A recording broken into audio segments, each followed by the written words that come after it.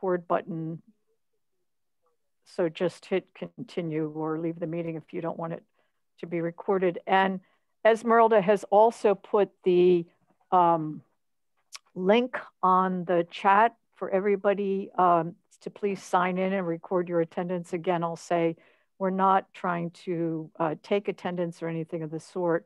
We just want to be able to report on a regular basis how many people come to our seminars and to look to make sure that, to monitor different topics and stuff like that and make sure that we're hitting the topics that people are particularly interested in.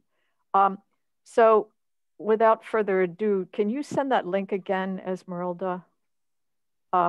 Without further ado, let me introduce our guest today. We're very fortunate to have Dr. Mario Small, who is the Grafstein Family Professor at Harvard University in the Department of Sociology. He received his PhD from Harvard in sociology and has held faculty positions at a number of places, including Princeton, the University of Chicago, where he was also department chair and dean of social science, and at Harvard, where he is now. And his wide-ranging research is focused on a lot of different topics, but very interrelated topics, including social networks, poverty, organizations, culture, methods, neighborhoods, institutions, and other topics. And he's got, his latest book is called Someone to Talk to, which is a study of who people approach when they need support, and also, intriguingly, the role of qualitative research in a big data world. So today he's going to be talking about banks, alternative institutions, and the spatial temporal ecology of racial inequality. So Mario, I'll turn it over to you, and thank you very much. Thank you. Thank you for that introduction. So the first thing I'm going to try to do is share the screen and confirm that that actually worked. Yep. And what you can see is the entire screen with the slides, not the tiny screen with the notes on it. Awesome. Okay, so so I'll say two things before I get started. In addition to thank you for the invitation, it's really a pleasure to be here. So first I'll say that in spite of the title, I come at this project from the perspective of somebody who knows something about neighborhoods, but very little about banking. And so those of you who know a lot about banking, I really welcome your comments and your thoughts, because this is very much a new field to me. As you'll see, it was an understanding of neighborhoods that motivated this project. The second thing I must say is I have to apologize for the title, which I think can fairly be described as a little pretentious.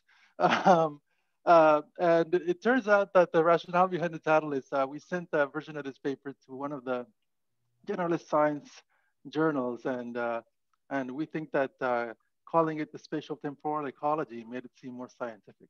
We'll see if that actually worked. Okay, so let's see if I can make this work. There we go. So the issue. So what I'm going to examine today is the accessibility of banking services in minority neighborhoods. Actually minority and high poverty neighborhoods, but I'm really going to focus on the racial composition for the purposes of this talk. And so just to give you a brief outline, first I'm going to describe the motivation behind this project. Second, the approach and the specific question I'm going to ask. Third, the data we're using to answer the question.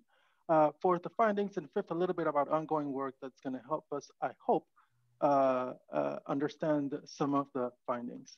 So the motivation, I'm going to go ahead and assert that neighborhood conditions matter.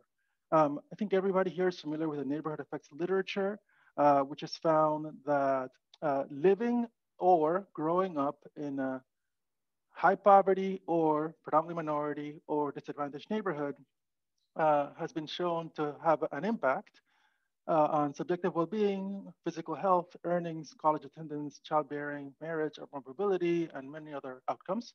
And when I say shown an impact, I mean both through experimental studies like the Moving to Opportunity experiments, and also the analysis of large-scale millions of records, tax data from which you can make much more plausible causal inferences that you could otherwise.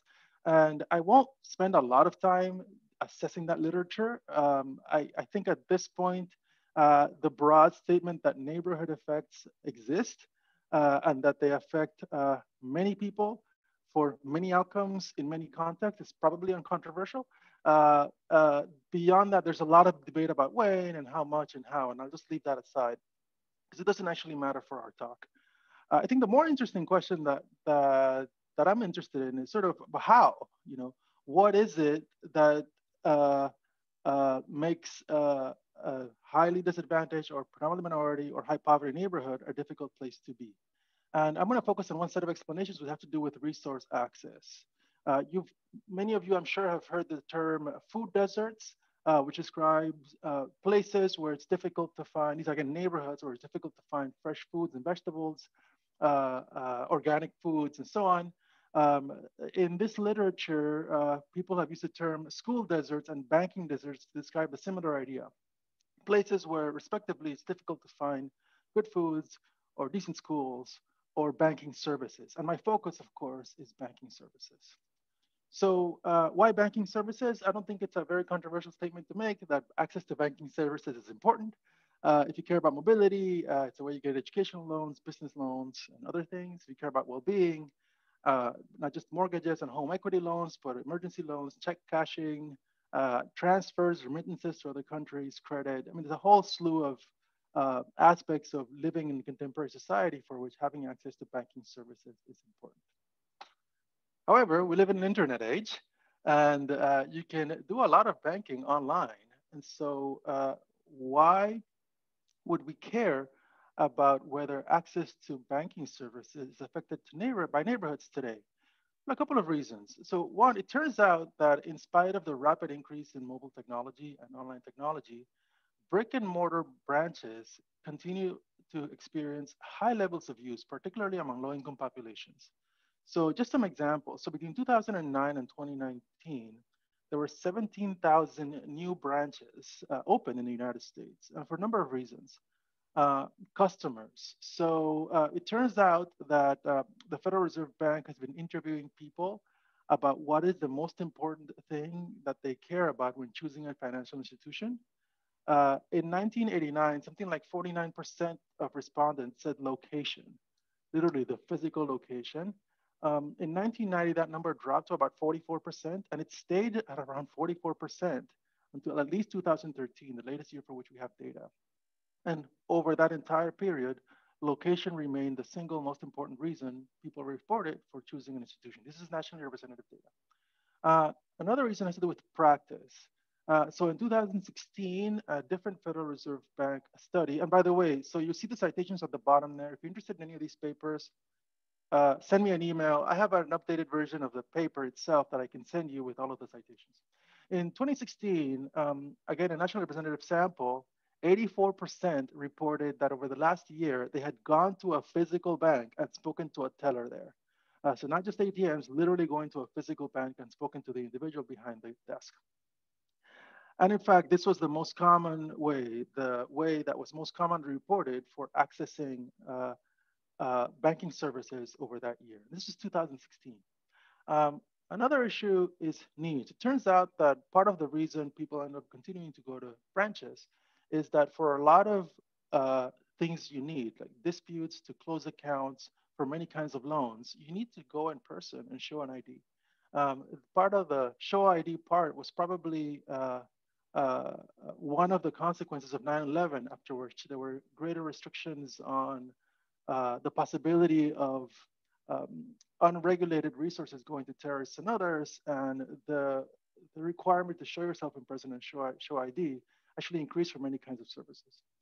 And finally, banks want them. So it turns out it's easier for a bank to sell you a product that you otherwise probably wouldn't even want in person than to do it online or as a result of just going through the ATM and swiping and getting your cash. But in addition, it turns out that physical proximity to a bank does affect banking. I'm not going to sort of spend a lot of time on the study's results because we're just sort of in the motivation stage. But it turns out that having no bank either within 3 miles or within 5 miles of your residence, and this is again from a nationally representative sample this is a study by Goodstein and Ryan, increase the probability that you did not have a bank account. And that association was strong. It's an association, obviously, it's not an experiment. That association, it was a cross-sectional study. That association was strongest for lower income households, meaning the population for which you most care about the possibility of neighborhood effect. Okay, so how am I going to approach this question? So I think there's actually, in spite of the attractiveness of the term banking desert, and it's a term that's out there, I think the term is actually imperfect for two reasons. First, if you picture a bank, it sort of implies an area, right? Sort of, sorry, a desert, it implies an area. And an area is actually not, I think, the best way to conceive of accessibility. And what do I mean by this? And so I'm gonna describe uh, my experience. By the way, some of you might know that I started my career as a field worker, and it turns out, as you'll see, that that very much informs how I'm approaching this question. So this is Harlem. For those of you who've been in New York, this is Upper Manhattan. And I lived when I was at Princeton, I lived in New York the whole time. I lived in Harlem. And I lived right here where you see, I don't know if you can see my cursor. Are you able to see my cursor? Awesome. So I lived here. That is literally my address in Harlem when I was living there. And at the time, shortly before I moved there, Harlem had been described as a food desert, right? A place you can't find any food. And shortly before I moved there, a new supermarket, a Pathmark, opened right there where you see that star. And it was a big news. It was all over. The idea was that finally Harlem is no longer a food desert. There's finally sort of the accessibility of fresh foods and services of the kind that you can find in a large supermarket. Now, here's what's interesting. Even though that was objectively my closest uh, supermarket, and it was in fact not quite in my zip code, but very near to the zip code, very adjacent to the zip code where I lived, I never went there. I lived there for 5 years and I did not go there once. And the reason is that, let me just close this out. The reason is that in order to get to this neighborhood, what you have to do is either walk or take the A train from 140, or actually the A, B, C, or D train from 145th Street down to 125th Street. So this is 125th Street. This is 145th Street. This is 135th Street. You have to take the train down or walk down and then wait for the crosstown bus and take that bus across to get to the supermarket. It took up, believe it or not, it took about an hour. In fact, we used to have a joke from people who lived in my neighborhood that no matter where you were on the east side, it takes an hour to get to the east side. That's literally, whether it's up here and all the way down here, because of the configuration of public transit. In fact, I can get all the way down here to where there was a brand new supermarket shortly after I moved, right on right near Lincoln Center, in about 15 minutes, 20 minutes, because the A train was right near where I lived, and I can just hop on and go down there. In fact, I was even much more likely to go to Chinatown, which I could get to in 25 minutes, and then take the train all the way back up than I could in fact, use the resource in my supposed no longer food desert. And so what I'm saying is, from a methodological perspective, even though the idea of a banking desert is appealing, thinking about approaching this question by, for example, counting the number of banks in my zip code or in a tract or something like that, it's actually not a very good way of thinking about accessibility, because like me, a lot of the way we actually physically traverse cities is such that a presumably inaccessible place might be accessible, and a place where there's presumably high degrees of accessibility doesn't actually have accessibility. So what I'd like to say is that a better way of measuring accessibility is not what is the area, but how easy is it to get to from where I live. So the first thing I'm going to do is approach the question by thinking of how easy is it to get to the resource from where I live. The second problem with the term sort of banking desert is that it implies sort of a barrenness. It's in this place where there's just nothing there, right? And that's actually quite right. Thinking back on the idea of food deserts, for example, it's not as if there was no place to buy any food whatsoever. It was that it was much closer for me to go to the bodega across the street that had canned foods, sugary foods, very few fresh foods and vegetables, nothing organic, than it was for me to go to the farther Pathmark that had fresh foods, organic foods and so on. In other words, it wasn't so much that there was nothing here. It's the relative undesirability of the things that are near me and the desirability of things that were far from me. And I think there's something similar with respect to banks. It's not that you can't get financial services in high poverty neighborhoods or in minority neighborhoods, is that at least if we believe the ethnographers, that a lot of what you can get are actually alternative financial institutions that are not desirable in the way banks are. I know that that term is charged, and I'm happy to have a conversation about that at some point. But for the moment, I think it's a fair comparison to make for the following reasons. So first, what I mean by alternative financial institutions in this paper, I'm referring to payday lenders and check cashing places primarily. Okay, and so you've seen these probably, I'm sure in LA, places, like California check cashing stores, actually a big one in California, Cash Advance in Advance America, in New York, they're actually all called check cashing places. They vary by jurisdiction, but that's the core idea.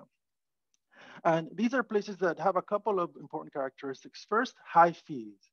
So for example, standard fee in a check cashing place is literally 10% of your check to cash $1,000 in a personal check. Okay, usually you go in, you give them the check, they give you the money, but they keep 10%. It's quite high. In a bank, as you know, it's essentially free as long as you have an account. In payday lending, it's actually even more serious. So a typical payday loan is something like $17.50 per $100 in loans. And so you would go in right now, and the way the payday loan works is sort of they give you a loan on a very short-term basis, say 2 weeks, on the basis of some check you have. So your social security check or your pay stub, for example, this is part of why they call payday loans. And the way it works is you show proof that you're going to get those. You write them a post-dated check. They take the check. And a 2-week period, they either tear it up if you pay them back, or if you tell them that you don't actually have any money there, you re-enter into a different kind of loan. Okay, and this is part of why the loans are called predatory. If you have the money, a typical rate, for example, for a 400 loan would be about $70. And again, a typical $400, $70 interest loan payable in 2 weeks, annualized turns out to about a 450% APR, which is huge. Okay, and so they are very often adequately described as predatory. I do want to say that there are potential benefits. So many of these, for example, are open later than banks over the course of the day. They'll open until 8, 9, 10 o'clock at night, some even 24 hours. And so for people with irregular hours and so on, they can actually be more convenient. At some point, I'll talk more about how much that matters, but that's the core idea. So an interesting starting here by Meltzer that looks at the consequences of payday loans. So this is based on national data. So they found that some 40% of payday loan borrowers face an annual interest burden of at least $500. And these are people who typically had incomes in the range of $15,000 to $50,000, and 10% paid $1,000 in interest annually. So you can actually end up in quite a bit of debt as a result of participating in these. And it turns out also that physical proximity to a payday lender also affects use, or it's associated with use. So it's a nice paper by Friedline and Kiepel, 2016, used 2012 national representative data on 24,000 adults, and found that the number of AFIs in your zip code per 1,000 residents is associated with the frequency of use, with more frequent use over the last year. Okay? So that's the idea. So the question is straightforward. The question I'm going to ask is very simple. Thinking both of these ideas, that we think about access not as sort of describing the neighborhood, but thinking of the probability of, or the ease with which I can access an organization, and thinking comparatively about the ease with which I can access an AFI versus the ease with which I can access a conventional bank. The question I'm going to ask is whether the probability that the fastest to get to AFI is closer than the fastest to get to bank higher in neighborhoods where the proportion minority, particularly Black or Latino, are higher. That's it. That is literally the question I'm asking, and it's the only question. You will notice that it's a descriptive question, and there's no causal inference of any kind here. And yet, as I'm going to show you, answering that simple descriptive question is very hard. Um, but we found a way. Mario, So, yep, Mario, yep, yep. I have a quick question. So Please. presumably that also depends, that the answer to that question also depends on, I mean, New York City is not the best example because most people don't have cars, but might depend on personal characteristics of individuals in the neighborhood too, right? Like driving, whether they have a car or some other vehicle, and also where they work or where they go for other reasons during the day, right? Yes, Are you thinking that's about a those great. or? That is a great question. So, because it helps me clarify something. First, the ease of getting there. Obviously, I'm talking about time. Um, uh, I'm going to measure it three different ways. So, how fast it is to walk to the nearest AFI versus walking to the nearest bank. How fast it is to drive Mhm. to the nearest bank versus driving to the nearest AFI, and how fast is it to take public transit to the nearest AFI versus the nearest bank? Um, number one. Number two, the second question with respect to sort of the place where you live versus the place where you work, it's of course an important question, and we can't answer it in this particular paper. I have another paper where we look at not commutes, but over the sort of travel using different data, using Twitter data. In this paper, the reason we're not answering that question is what we're going to do is we're going to take residential blocks. We're going to figure out, we're going to literally take the block and take the center of the block and find out from the middle of that residential block, how fast is it to get there? And so, and we're going to look at every single residential block in each of the 19 cities in our sample. Okay, and so some people work in residential blocks, and we can't know that. But we know for sure that many people live in residential blocks. That is by definition what a residential block is. In our sample, uh, you have to you have to be in a block group with at least 100 people. And so we know we can make the inference about the conditions for people living there. I think we'd have to approach the project differently to make the inferences about conditions for people working in particular places. Not that it's not going to be related, but that is why. Okay. All right.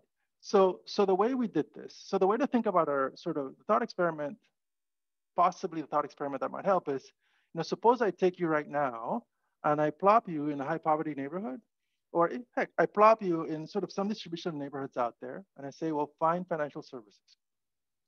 The idea is you go to your phone and you literally Google bank, or you Google check cashing place, or you Google payday lender, and Google will tell you, uh, will literally show you a map based on its database called Google Maps of where those places are and how long it takes to get there.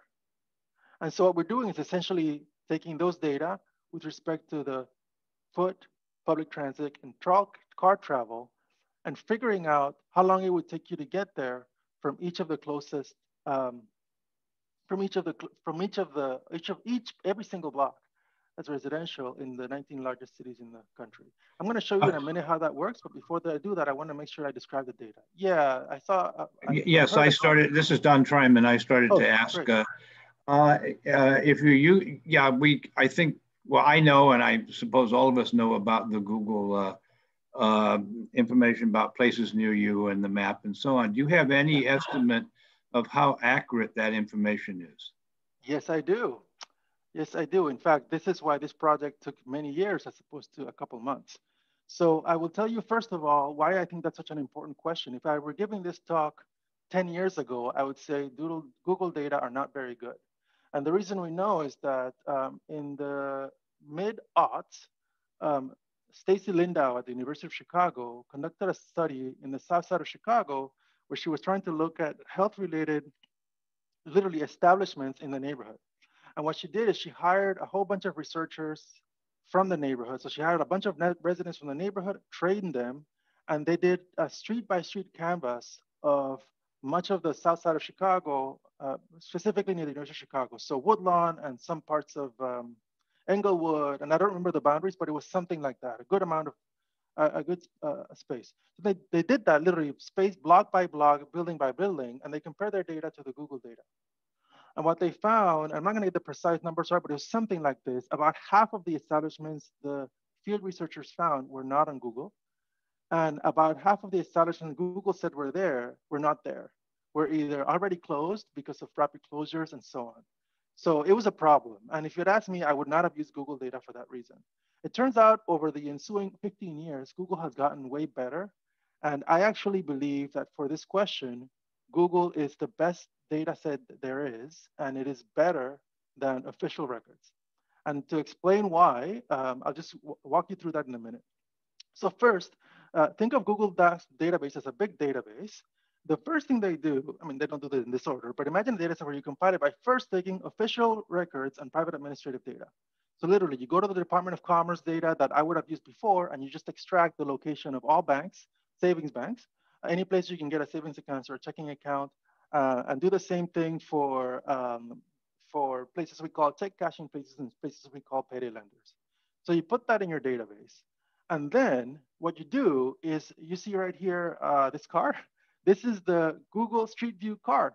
As many of you know, this car has driven by every neighborhood in the country, including every neighborhood you've been in and work in, and taken a photo of everything you can see from the top of the car, from this camera right here. Now, so what Google does with those data is a whole bunch of things, including sort of giving you the street view vision that you have in your maps, when you go to Google Maps.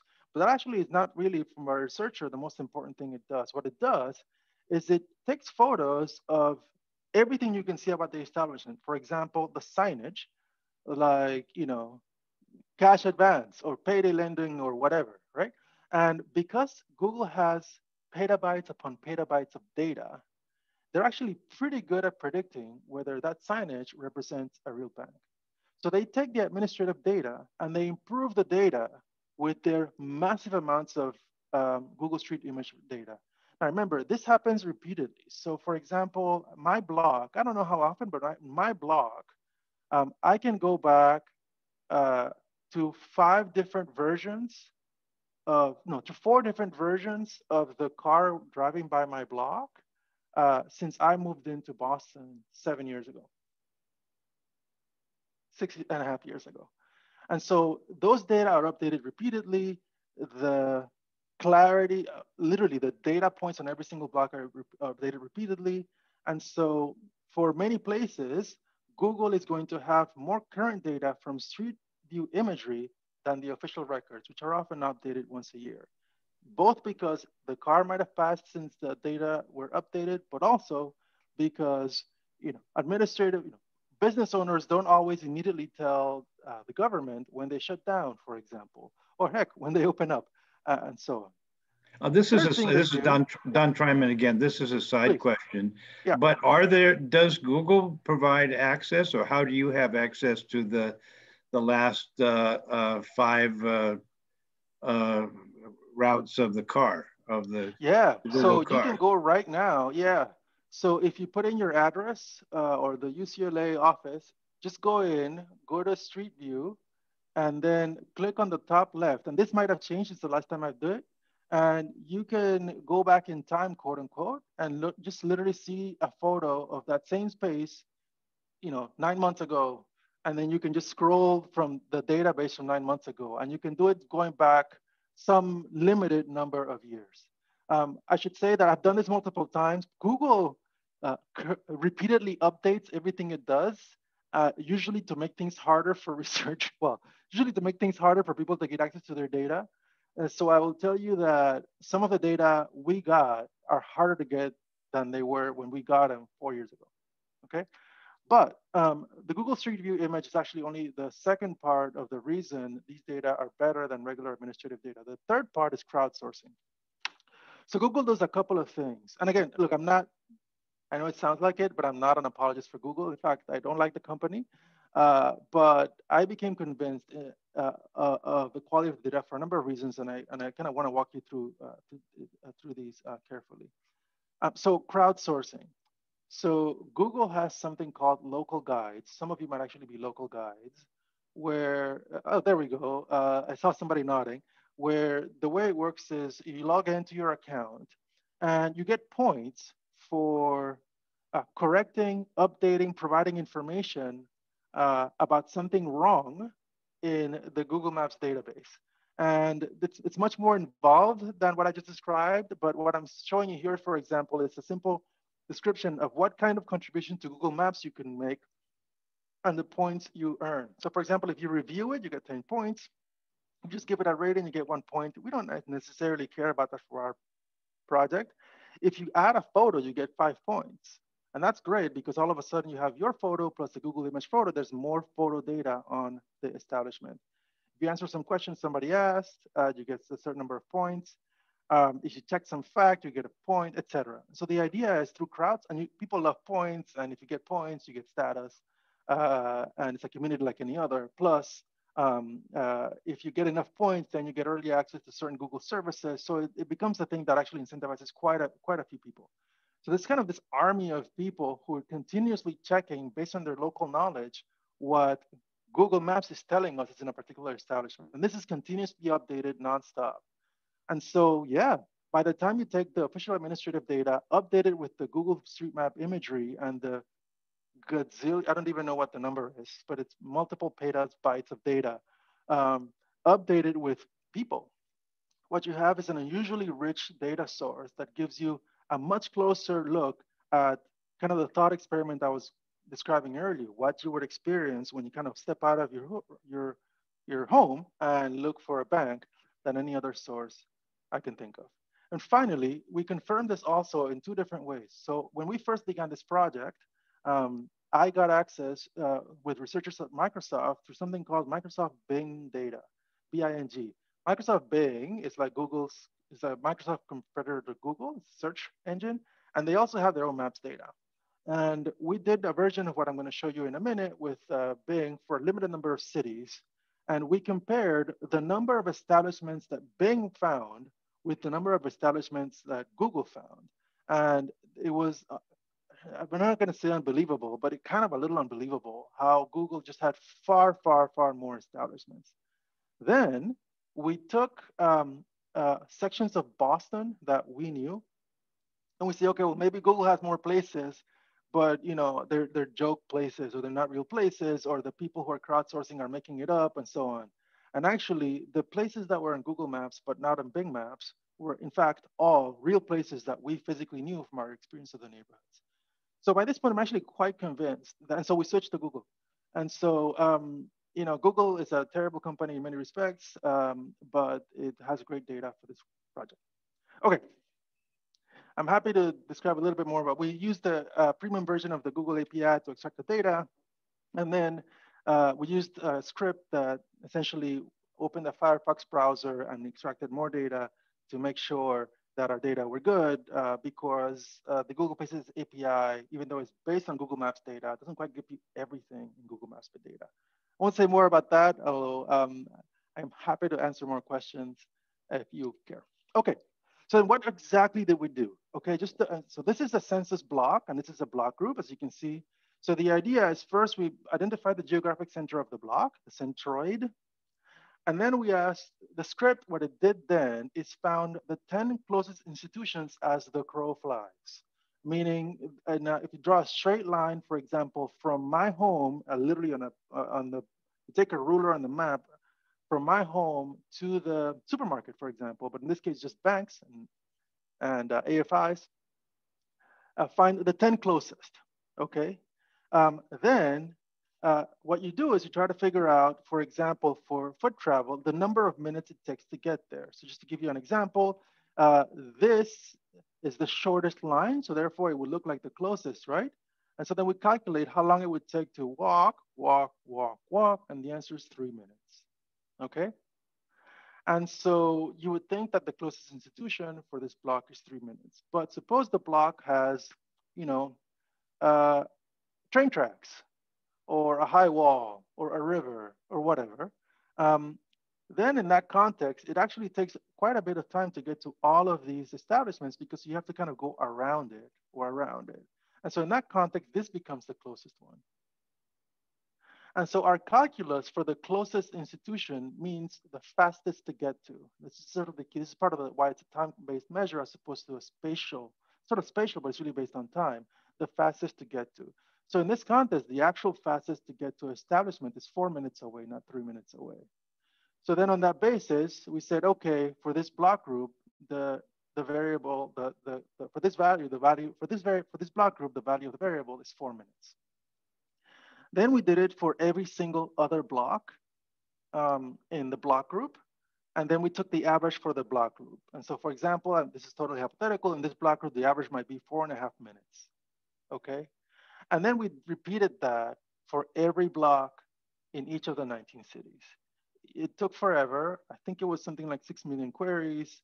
But now we're pretty good at it. A few years ago, we were terrible at it. But that was the idea. And we did this for travel by foot and by car and by public transit and for alternative financial institutions and for banks. Randall, is that a hand? Yes. Hopefully you can hear me okay. Can I just ask, in using Google Maps, can you give a sense of, is the idea here that you're just trying to capture an estimate of distance and then test whether it's well calibrated to people's own expectations? Or is the idea that are you trying to imagine a world where people are actually using Google?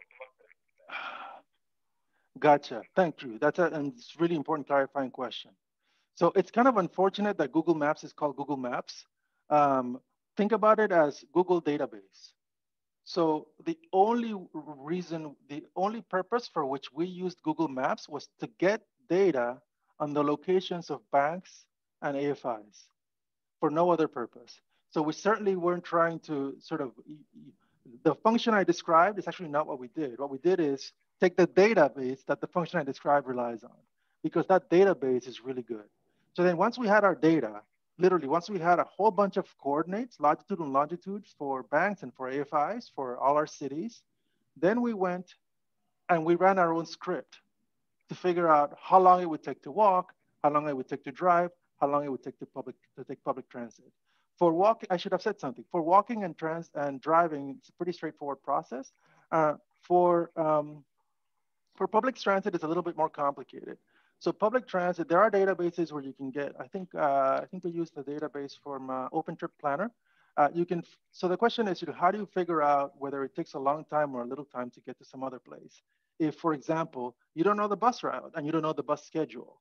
We do know the bus route, but what if you don't know, for example, if I'm trying to go to that supermarket in Harlem that I described earlier, it will take me longer on a weekend than during the weekend or than during the weekday, or in the middle of the night or in the middle of the day, because there are more buses during the day than late at night. Okay, so how do we deal with this problem? The way we dealt with this problem is we picked a day in the middle of the week, in the middle of the day. So I think we picked a Wednesday at 12, and I don't remember the particular day, but I think it was a March something, Wednesday at 12 p.m. And then we did the calculus for that time and that date for all of the cities, all of the blocks. And so what that meant is that we could take into account how long from 12 o'clock on that March, whatever it was, you would have to wait for the bus to come in if you're taking public transit. Yeah. And so that was the idea behind the project.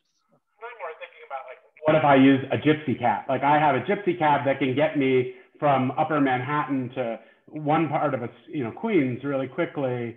Yes. And I mean, and again, I guess the real question there is, given all of these potential nonlinearities, is this is just a first approximation? Exactly. So we're not actually capturing experience. So on the jigs, well, the first thing you're going to see is we're not capturing experience. We're doing that more later. I just don't have the full data yet. But that's a beautiful term. It's a first approximation. Also, the gypsy cab data, even though it's public transit, we would capture with our car data. It's just that we don't capture gypsy cab data with the other one. Our public transit data are for buses walking to and from the station, trains walking to and from the station, trams walking to and from the station. And this is, what it would take from every single place. This is almost like if you in your head wanted to extract your choice, your options from anywhere you are in these cities, you get our database with our script, and you would have it. Okay. Okay, so that's it, and that is what could you describe your script, or maybe you're going to do that at length? Yeah. But yeah. So the script. So what I did here is literally what the script did. Well, there were two important ones. There was a script to extract the data from the browser to complement the API. That's not really that important. I'm happy to, but I don't think that's what you're referring to. That's basically gave us the data points. The question is, what did we do with the data points? And so this is what the script did. The script, number one, pick a block. Number two, search for all the blanks in the city. So all the banks in the city by latitude and longitude. 3, delete all but the 10 closest as the crow flies. 4, calculate the number of minutes it takes to get to the nearest. And so in this example, it would be 4 minutes because it would take longer to get to this one that's actually shorter. So you're using Google's estimate of how many minutes? No. So I should say one thing I forgot. Thank you. So this project is written with Ryan Wang, Armin Akavan, and Mo Torres. Ryan and Armin Ryan is a civil engineer at Northeastern, and Armin is he's in the School of Design.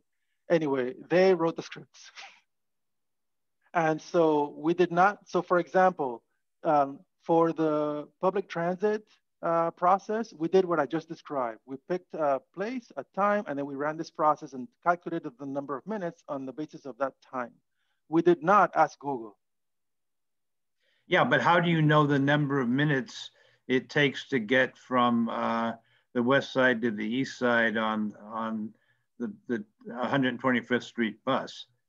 Gotcha. Somebody has to decide that. Yeah, so Open Trip Planner has data on the route, the schedule, the speed limit in the area. So all of the basic things, but not traffic. And so our estimates will be, for the public transit, will be screwed up on the basis of traffic. For car, same thing, except you don't need the schedule. It's speed limit. And so our estimates are based on known speed limits rather than how fast people really drive or something. And so in that sense, that particular estimate is going to be not as good as Google's. Because Google has data from actual travelers, so they'll know what speed people actually travel at different times over the course of the thing. For foot, it's just simple estimates about the number of, I think it's 20 minutes per mile average or something, and you just scale it, so it's actually much more straightforward. And we do, of course, know the entire infrastructure of the city, so we know, whether should you slow down because it's a hill, where do you have to make a, left to go around some big building as opposed to just going straight across, et cetera.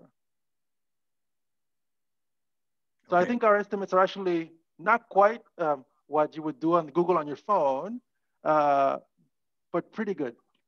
And what I would say is the foot estimates are pretty much going to be pretty much the same. The public transit and the car estimates will probably differ a little bit.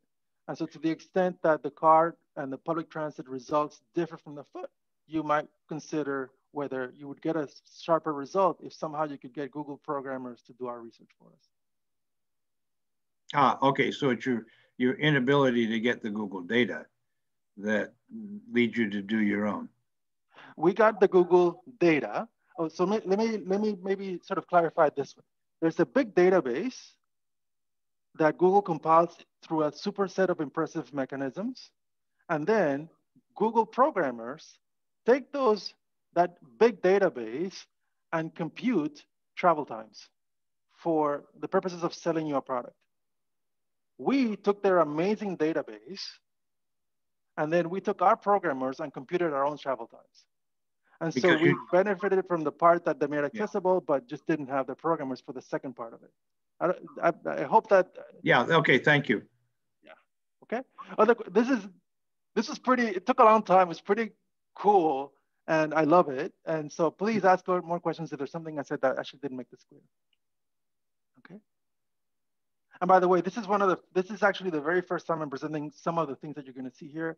So I presented sort of slight version. So I appreciate making sure I'm making this clear. Okay.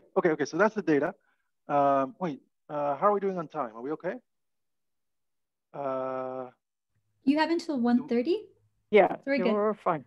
Until 4:30. Oh, we're good. We're good. Okay. So what do we find? Okay. So first, there are far more banks than AFIs. That's just the nature of things. And so on average, it's going to be faster to get to an AFI than to a bank. If you're curious, in these 19 cities, it takes on average 13 and a half minutes to walk to the time closest bank. So anytime I use the term closest here, I mean closest by time, not closest in distance. It takes about 12 minutes to take public transit and about 1.7 minutes to drive. To get to the fastest to get to AFI takes quite a bit longer on average, about 25 minutes by foot, about 21 minutes by public transit, and about 2.6 minutes by car. What about race differences? So here's the sort of the variable, the outcome variable we're going to care about, which is the proportion of block groups for which the AFI is faster to get to. And again, closer is in quotation marks because if I keep saying faster to get to, you're going to go crazy. Okay, but it is faster to get to.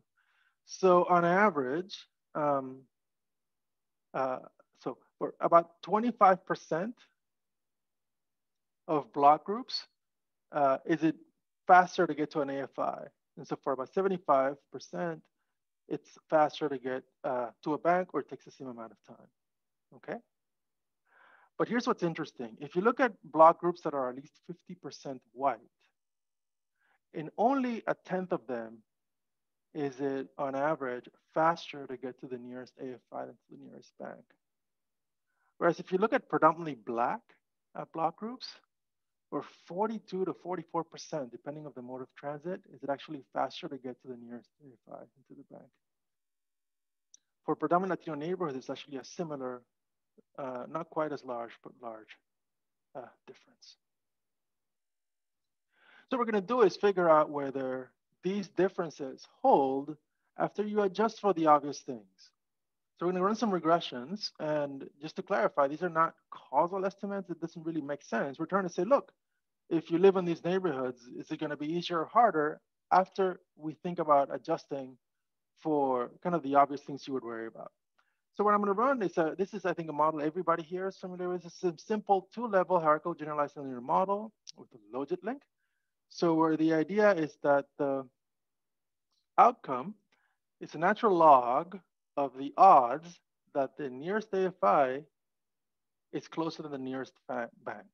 So the probability in block group I in city J over 1 minus that probability, we take the natural log of that, and that is the outcome.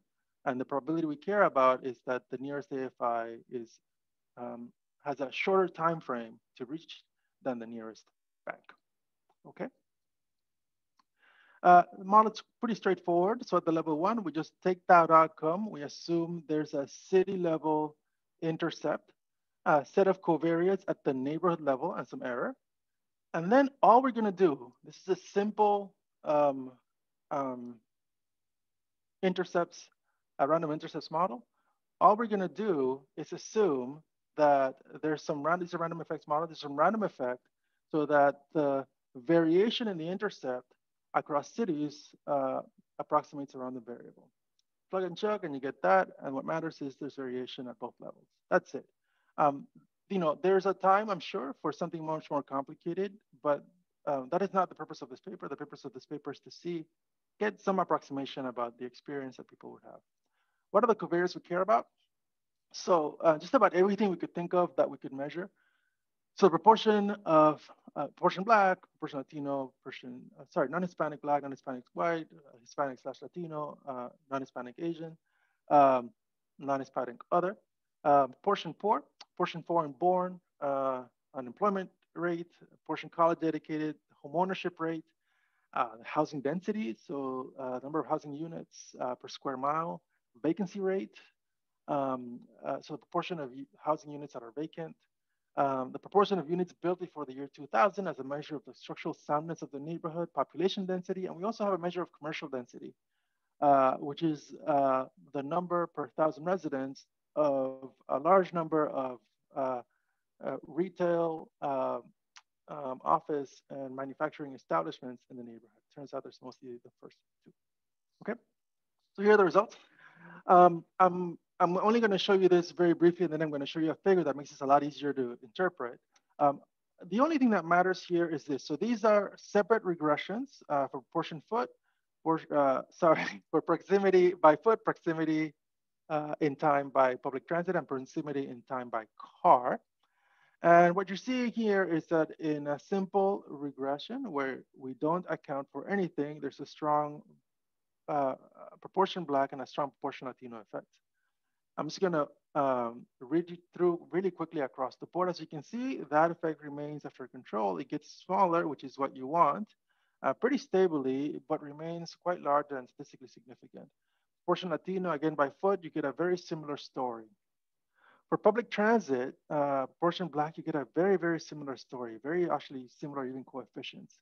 And this is part of the reason why I'm not too worried that we don't have Google programmers to take their awesome data and then run their own scripts for figuring out proximity by time, because our programmers can take their awesome data and do something that seems to hold as well.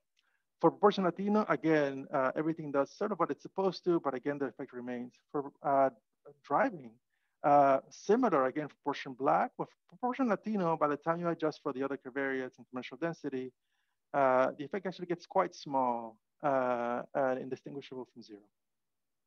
Okay, that's hard to kind of read and interpret. And so what I'm going to do is I'm going to produce predicted probabilities for neighborhoods that are on the grand mean for our variables, but have specific characteristics. And so this is literally what you're going to see in the next figure is the predicted probability that the AFI is faster to get to, okay? For block groups that, as I said, are the grand mean for all variables except they're either high poverty or very high poverty or quite low poverty. So you're going to see two sets of figures. And then for block groups whose racial composition is for proportion Black, proportion Latino, and proportion white, 10% or 30 or 50 or 70 or 90%. To make these estimates tractable, I'm going to just go into a little bit detail because I think it's important. So for example, for a neighborhood that's the grand mean of all variables, but 50% poor and 10% Black, we still have to figure out what we're going to specify as the racial composition of the 90% that's not Black, okay? And so what we did is the following. In our data set, the average block group in the grand mean, so across all block groups, is 8% Asian or Asian American and 2% other. So what we did is that for all of the estimates, we set that 10% to be, again, 8% Asian or Asian American and 2% other. And so and then we split the difference between the other two major racial groups for the others. So when you see, for example, a neighborhood that's 10% Black, that neighborhood is gonna be 8% Asian, 2% other, that's 20% total. And then 40% Asian, 40% white, 40% Latino. If it's 30% Black, it's gonna be 8% Asian, 2% other, that's 40%.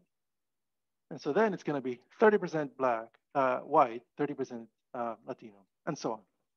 Okay, and so that's what you're going to see. And so here are the results. See, this is the sort of the core figure that we care about. Okay, so here's the predicted probability. And please stop me. I think I'm being clear, but you never know. Please speak up and interrupt me. I love being interrupted. I mean it. I'm not being facetious. Please interrupt me.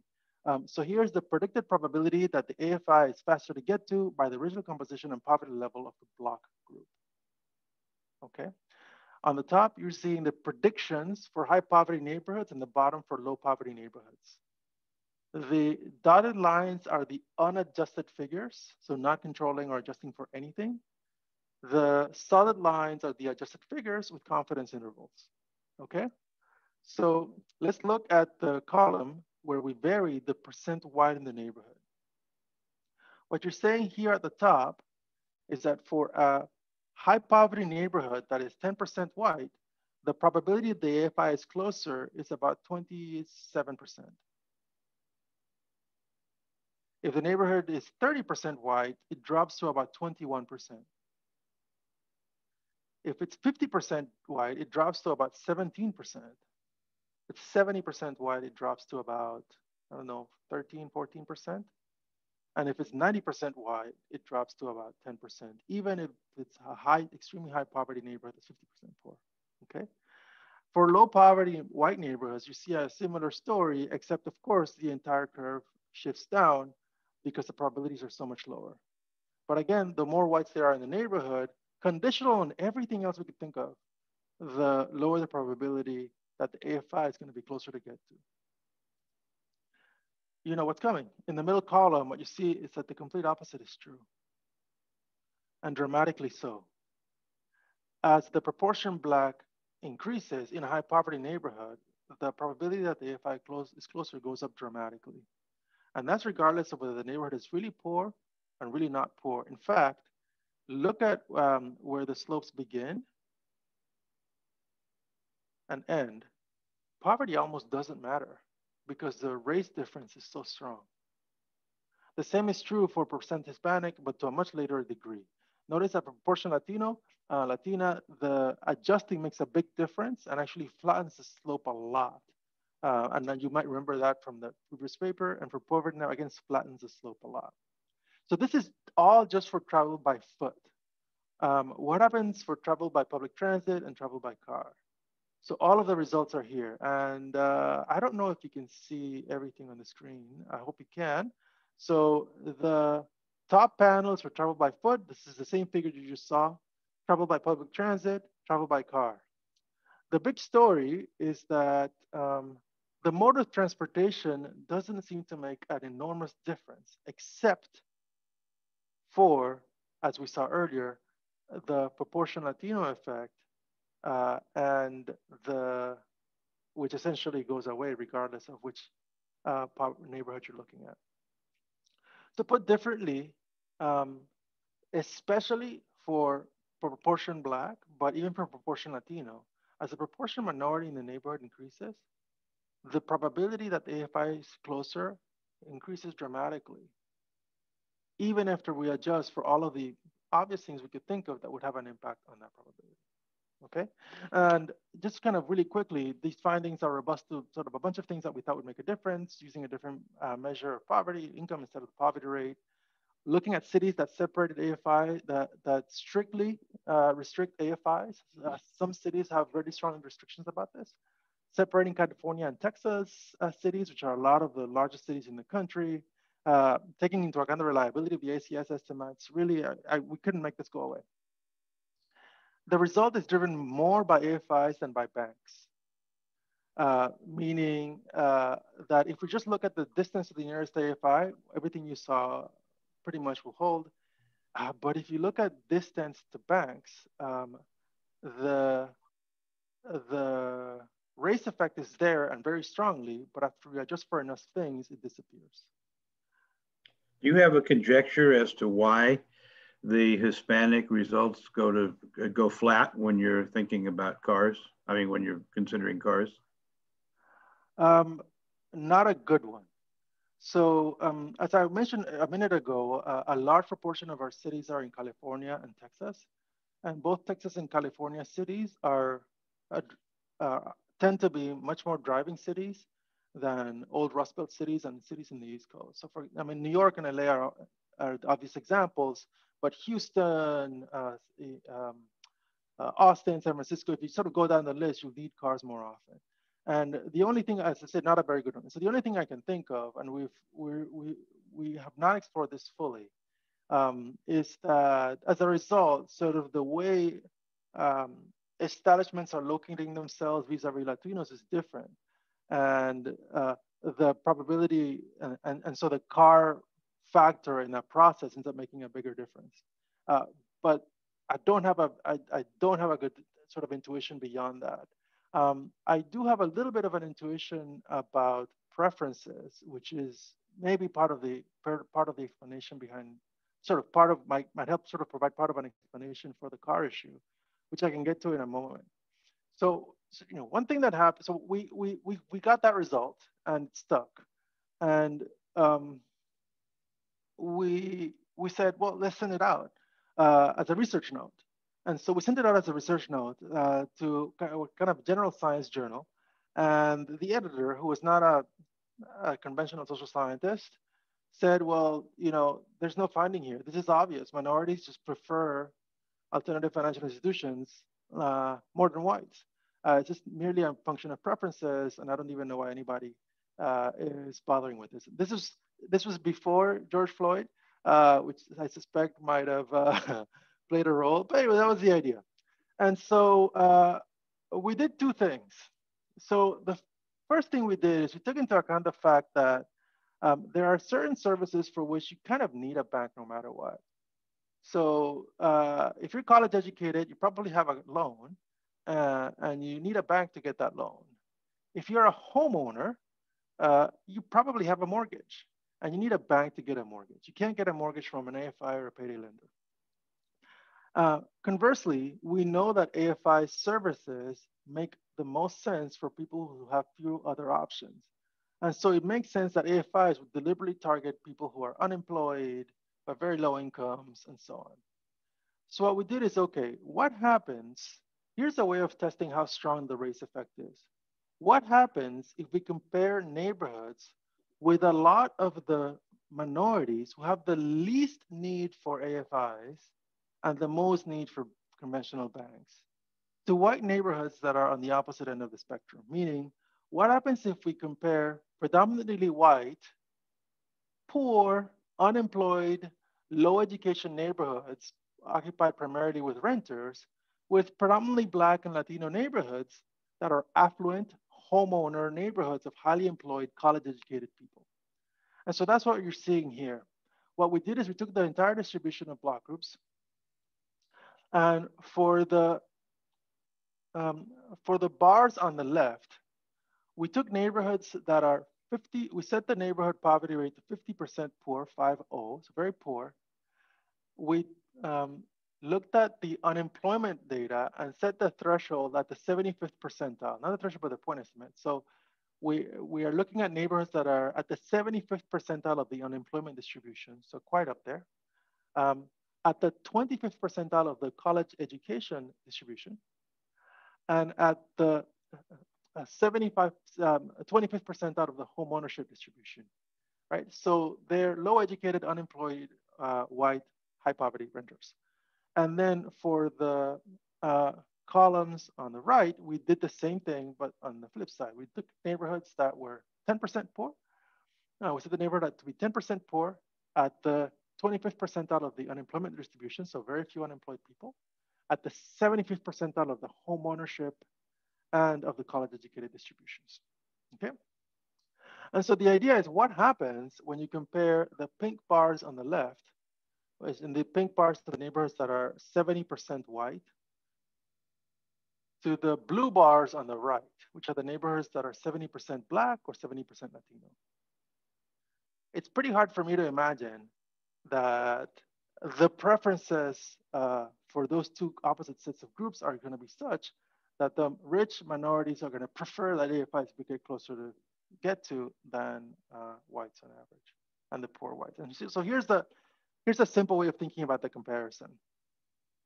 Here's the probability that the AFI is faster to get there for poor, unemployed, low education renter neighborhoods that are white, 70% white. Here is the higher probability that the AFI is closer to get to for affluent, homeowner, 70% Black neighborhoods, or affluent homeowner, educated again, 70% Latino homeowners. It's actually greater. That is for travel by foot. For travel by car, it's a similar story. Sorry, for travel by public transit, it's a similar story. For travel by car, and again, gets a little bit to kind of your question. I'm not sure how to interpret this just yet. It's not quite a similar story. There's no real difference, and it's what you would expect for proportion Latino. One thing to keep in mind, of course, is the confidence intervals are quite large, so you kind of be careful about inferences you make. But it's pretty hard for me to think of this as a preferences story on the basis of this. However, okay, so that's what I can show you so far that I'm pretty confident of. But we did a second thing that I can begin to show you that I hope leads to a little bit better insight on these questions. So it still could be the case, I guess, but it still could be the case that on average, African-American individuals and Latino individuals prefer check cashing places over banks and payday lenders over banks at higher rates than whites. We can think of all of the reasons that's implausible, but after controlling for education and so on. But there's at least one set of reasons that make it plausible. You might remember this was a little bit after the George Floyd events, where a lot of people started posting experiences of racial discrimination on social media, and these kind of experiences went around a lot. And there was an experience, actually this happened a couple of times, where an African American had won the lottery, took his winning lottery ticket to a bank to cash it, and the bank called the police. And when we first started hearing that, a lot of people started saying, oh my goodness, me too, and I had a similar experience, and that's why I don't trust banks, etc. So you can imagine if it is in fact the case that people are used to having uncomfortable experiences with banks, just as they are with police, just as we are with other kinds of hospitals, that they might actually prefer alternative institutions that are more commonly catering to people of their racial background, okay? I'm not saying I know that that's the case, but it's an empirical question. So what we did, and I don't have pretty pictures to show you, but I have some pictures to show you, actually some numbers, is this was right before COVID. So in January, February of 2020, we launched a national representative survey of 3,000 respondents by NORC, a very short survey, dedicated at eliciting stated preferences for banks versus AFIs. And it was a survey of African Americans, Latinos, and whites based on what we saw in the result I showed you a minute ago. And the idea was to see whether there is in fact on average, just in the population at large, a difference, and B, whether we can account for it on the basis of socioeconomic differences, experiences with banks, or comfort level with banks, experiences or comfort level with AFIs, or something else. And so this is what I'm going to show you. So this is what the survey looked like.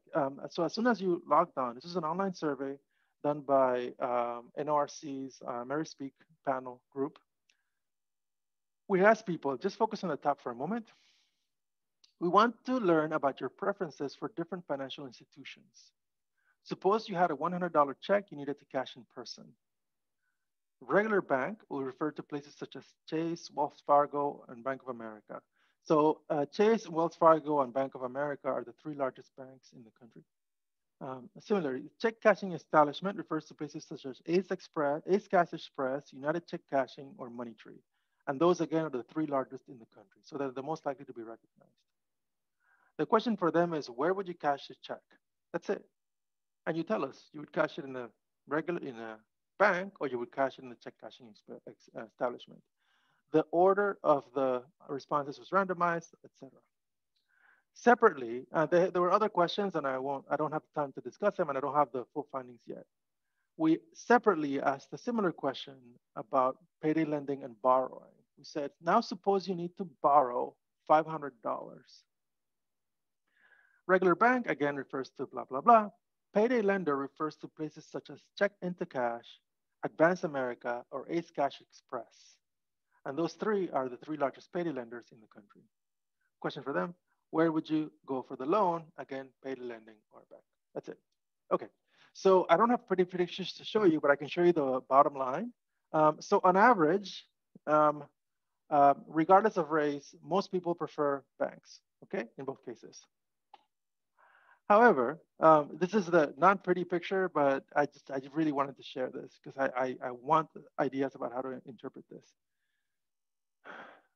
This is a simple logit model. It's a weighted logit model. So this is naturally representative data for the probability that you prefer the bank over the check cashing place in response to the first question. This is the effect of race, of being Black, non-Hispanic Black, other multiracial, non-Hispanic, Latino, or Asian. Okay, and as what you can see here, actually we did have Asians in this study. Sorry, I was mixing it with a different study. And so what you can see first is there's a strong Black effect and a strong Latino effect when you don't account for anything. So in other words, the average African-American in the United States and the average Latino are both more likely to prefer the check cashing place than the average white American, and the average African-American much more likely than the average Latino. Once you account for demographics, the Latino difference gets really small and essentially disappears. The Black difference remains. So this is, and we account for the obvious things you would in a study like this. So education, income, unemployment, homeownership, age.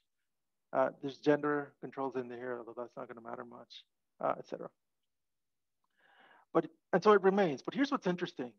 Once you account, I mean, totally consistent with all that stuff that was in social media for your kind of, we have a set of measures for how people feel about banks. This is based on a survey. I don't remember if it's from the current population survey or from one of the Federal Reserve Bank surveys, but essentially a battery of measures for how comfortable you feel with banks, how convenient you find them, and how much you appreciate them. The difference goes away. And so there is something to the idea that people seem to be preferring them, but a lot because of bad experience or attitudes about banks. Once you account for feelings so potentially positive feelings for check cashing places, they actually go away even more. I'm interested in networks. Ask a quick question about, do you know other people who have check cashed and check cashing? Didn't matter. And these are state fixed effects. This is a national sample. So that's interesting. Or at least I think it's interesting. Now, what about banks over payday lenders? Same story, large differences. Demographic conditions reduce those differences, but again, they don't really make them go away. They're quite robust. Feelings for banks reduce the differences, but again, they don't go away. Feelings, again, the composites about payday lenders reduce the difference even further, but again, they'll make them go away. Network effects make the difference, again, get smaller, gets a little bigger here, which I don't quite understand, but it's not much, so I'm not gonna lose too much sleep over it. And state fixed effects, state differences don't seem to make a very large difference. And so I can't make the payday lender difference go away. This table I'm reasonably confident in. We're still analyzing the data, but it's not going to change much from this, I'm pretty sure. So what we're doing now is doing interviews. In the midst of COVID, we started piloting, interviewing people about how they think about and how they make decisions about whether to go to a payday lending institution versus a bank, the role of networks in the process. And I'm guessing in a year or two, I'll have some results to show from that. Okay. That's it. I'm happy to take more questions. I would love to hear ideas about what's going on here. And of course, any other comments, critiques that you think would be helpful for a paper like this. That's great. So let me start off with one real quick question, and then I'll move to Patrick Houvelin, who's got his hand up. So it looked to me when you showed the questions that you asked, yeah, there we go. It says, where would you cash the check? Not where would you prefer to cash the check, right? So yes. I'm wondering how you think about this, because if check cashing places are much more readily available, say in Black neighborhoods, then if I were answering the question and I was Black and lived in a Black neighborhood, I might think, well, you know, of course I'm going to go to the local check cashing place because I mean, that's what's closest and easiest, right? So I wonder how much you're actually capturing in that question of exactly the patterns that you're concerned about. That's a great question. We didn't do that in this particular question, and we would have. That would have been a better question. I totally agree. We did something else. You could solve it in your interviews, right? In your in-depth interviews. Well, we're going to do two things. So after we do that round of interviews, then we're going to go back into another national survey, and with better questions because we'll know more about what's going on. And so I actually like your wording more than ours for this question. We did something else that provides a little bit of insight on it. And I have to apologize, I don't have any results to show you. But we did another version of this where we ran an experiment. And so what we did is, and I'm just trying to describe it really quickly, separately for check cashing and for borrowing, we told respondents that they were going to see 4 different scenarios involving, so let's begin with check cashing. So they're going to see 4 different scenarios where you have to, we have a $100 check that you need to cash in person. And then for each scenario, they had a 2-option choice set, check cashing place or bank. They saw on the screen, and again, at random, they saw one first as opposed to the other. And we manipulated the attributes of the check cashing place and of the bank in the experiment. So we manipulated the number of minutes it takes to get there. And we left unspecified the mode of transit, 5 minutes versus 10 minutes. And so that helps speak to a little bit kind of your idea that maybe they're thinking, well, this is just closer, so I'm going to go there. We manipulated the fees you had to pay. We manipulated one more characteristic, and it's escaping me. Whether you need to have an account in the institution. And all of these were run at random. I run tons of these, 4 per person for all respondents. And then for the payday lending, we did a version of the, and again, we did ask, where would you cash the check? And so, at least we manipulated at least part of what you would think of as an explanation, which is the ease of access of the institution. In the second one, we did the same thing. And it was borrowing $500, and we manipulated the time, the amount you had to pay back, and the time period during which you had to pay it. And again, everything was randomized. And we still found race difference. And we found that each of the 3 conditions mattered. I'm sorry, I'm not able to show you the details, so I apologize. So anyway, we found something to do with the intuition that, the way people are thinking about it, the proximity does play some role. But even if we accounted for that in this simple dichotomous way, we see an effect. So that makes me wonder whether, even though I would actually have used your wording, where were you a year ago? I think, well, it doesn't matter. We're going to do this again. 2020 hindsight. So. Exactly. All right. In more ways than one. Okay, yeah, sorry, well, Patrick. That's life. Patrick, did you have a question? I didn't have a question. I was just clapping, and I wanted to thank Mario for a great presentation. But you gave me the floor, so I'll take it. Yeah, I guess the thing I was wondering is how you factor in the fact that some of these pay loan centers might actually target some neighborhoods, right? So I guess they are not open randomly. They do some type of marketing, and I'm not sure how you would, looking at maybe the same type of data you were looking at in terms of race composition and poverty rates. So I'm not sure how you would get this without looking at a long historical period. Maybe one idea is, I don't know enough about this market, but are they mom and pop shops and large companies? So I was thinking maybe if there's a way to discriminate between the two, I guess the targeting that I was mentioning is more likely to happen at the level of a big corporate company that opens branches, I mean branches in specific neighborhood, while the smaller privately owned store might have been there for 40 years and they haven't adjusted to the neighborhood composition as much. Yes, that's a great question.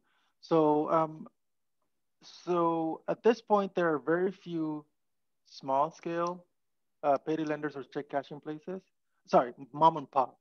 Um, but there are quite a, but there, you know, between mom and pop and large, it's actually quite a bit. And so there are quite a large number of regional ones, kind of mid-size, you know, couple establishment, 4 or 5 establishment kind of institutions that, I mean, I agree with your intuition. They're not going to have, you know, reams of data and tech specialists running regressions to figure out where they should locate.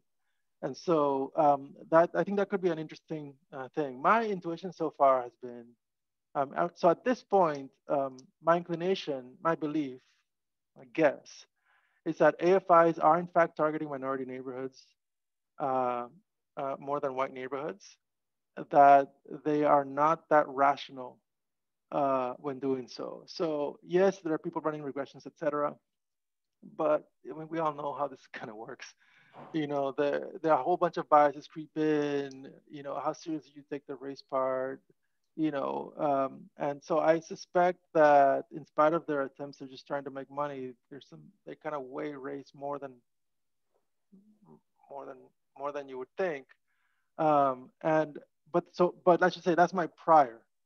And so what I'm doing is trying to get as close to the other part, which I can get access to and I know how to think about, which is the preferences part, uh, to see if I can, to see how much I can sort of chip away from that perspective.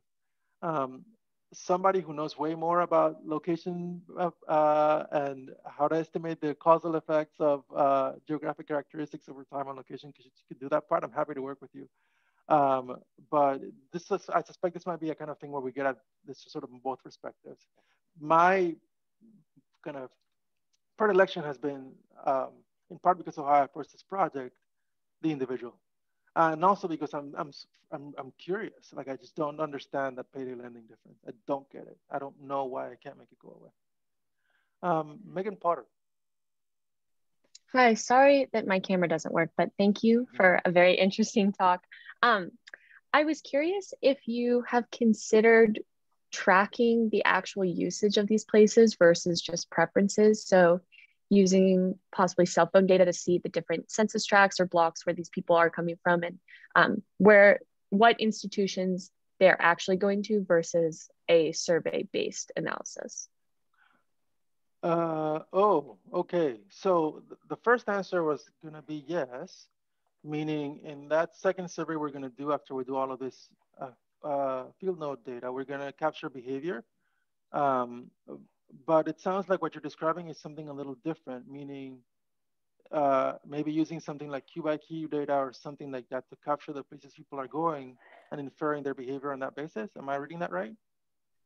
Yeah, I started working a little bit with SafeGraph data, and it basically finds a way to capture people's movements and figures out where they live depending on time spent overnight. So you can somewhat analyze aggregated data by census tract of where people are going to and for how long and whatnot, and seeing patterns in that, which may be more of a supplemental piece of information for your research, but I was just curious if you considered it. Yeah, okay, now I get you. The short answer is yeah, I think it's great. So I've used I mean, I've done versions of this myself on a somewhat related question, but looking at more travel movements. So we use Twitter data. So we scraped about 18 months worth of Twitter data back when Twitter allowed and released in their API geotagged tweets. And so we used geotagged tweet location to track people's movements across city. And since we had so many people, we could make pretty good inferences about what people from a particular kind of neighborhood were likely traveling to. And so we've done a version of that. There's a guy at MIT who does a little bit something closer to what you're describing, which is he took those kinds of data, but from a company called Cube. I don't know if it's Cubic or QIQ, sorry, but it's Cube IQ is how it's spelled. It's scary data. And so anyway, and I don't remember his name, but I can get it to you, did a version of what you're describing by merging the travel data from these are travel data not from Twitter, but from cell phones. So if you have any cell phone that tracks your movement in any way, you're probably in the QIQ data set, the cubic data set. And so he did that. And then he superimposed location data for different kinds of establishments. And so he made inferences, for example, about whether there was class integration in some establishments more than others by looking at the residences of the people, the income of the inferred residence of accounts, and seeing whether they were more likely to travel if they're from different income brackets to, say, restaurants and to coffee houses. So we could do a version of that if you think about it from what you're saying for tech caching places. Of course, the problem with it's awesome, and I hadn't thought about actually doing that. I think it's a great idea, but I agree with you. It's complementary because you essentially don't have you have accounts, and you can infer something about them based on their block group, but you don't actually have individuals. And so if you have that data, you can get a pretty large scale descriptive picture that'd be pretty cool of how much people from different neighborhoods are actually going to, the nearest AFI or the nearest bank. And then you can use survey data where you ask people and you geolocate them and ask them, where did you actually as an individual actually went? And then you can relate that to their preferences to see how much preferences matters to behavior, to their background, to how much they moved, et cetera. So anyway, so that's how I would approach it. That's a great question. Gotcha. Thank you. So I know it's 1:30 and I see that there's at least one more question in the chat. So Catherine, if you don't mind maybe staying, we're gonna begin this pro seminar. So I know there's a few graduate students that wanted to ask you questions, and if anyone else has questions that weren't answered, they're welcome to stay. The pro seminar will be from 1:30 to 2. And just stay here on the same Zoom link. No need to switch. So sorry I went over. No worries. That was a great talk. Thank you so much.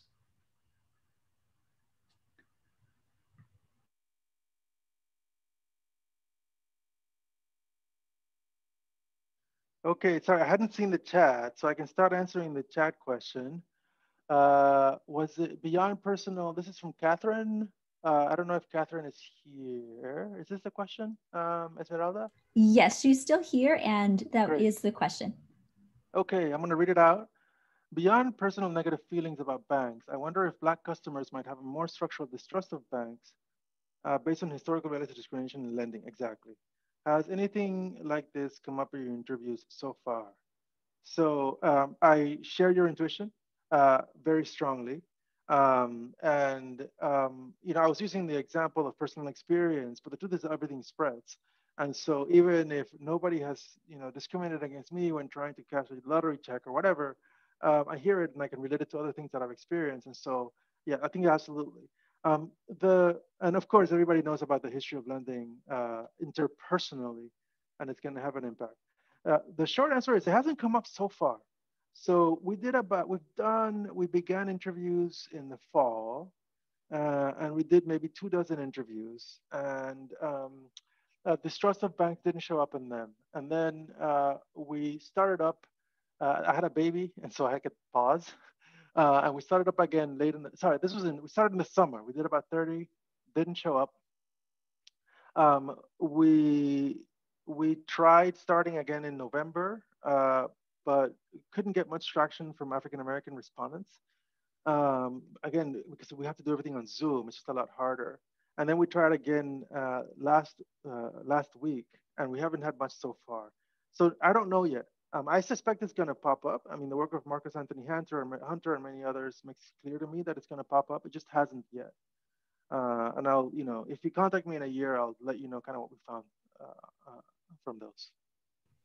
Perfect. I'm actually going to go ahead and stop the recording now, and we can have a more informal question Q&A.